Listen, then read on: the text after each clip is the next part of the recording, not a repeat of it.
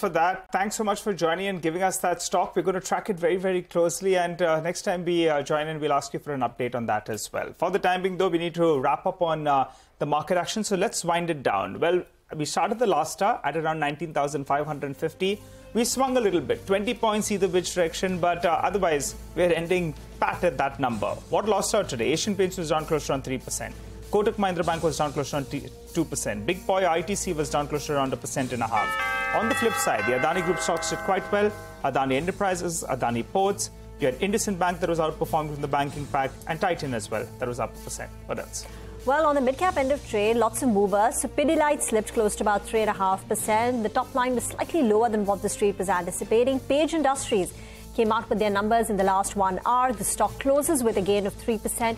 Here, the street is focusing on the quarter-on-quarter improvement in the performance. On revenues, volumes are up 31%. Margins, too, have picked up quite smartly.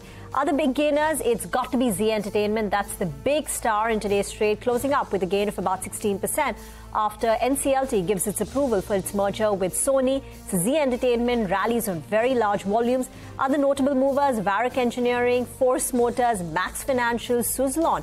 Strong demand for its QIP. And on the losing side, Bata, Granules, Suntech, BSC. These stocks took a bit of a knock on the back of numbers. Yeah, absolutely. Zee is a big star in the mid-cap market action, really towering ahead with that 16% gain. 3M India had good numbers, 5% up on that stock. Max Financial, of course, cheering the additional equity stake pickup by Axis Bank, along with the numbers as well, which looked okay. So all in all, not a bad session. The mid-cap index is ending absolutely flat, far better than the Nifty and the Bank Nifty. But even for these indices, from the lows of the session, Bank Nifty was, hurtling close to 44,400. From that level, at least, there was some recovery.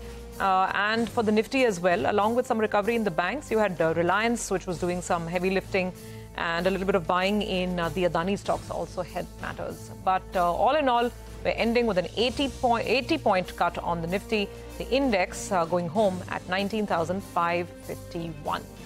Well, that is this action-packed Thursday. Thank you very much for being with us on Closing Bell. It's a wrap from this entire team, but don't go anywhere because our Thursday special Big Deal comes up next.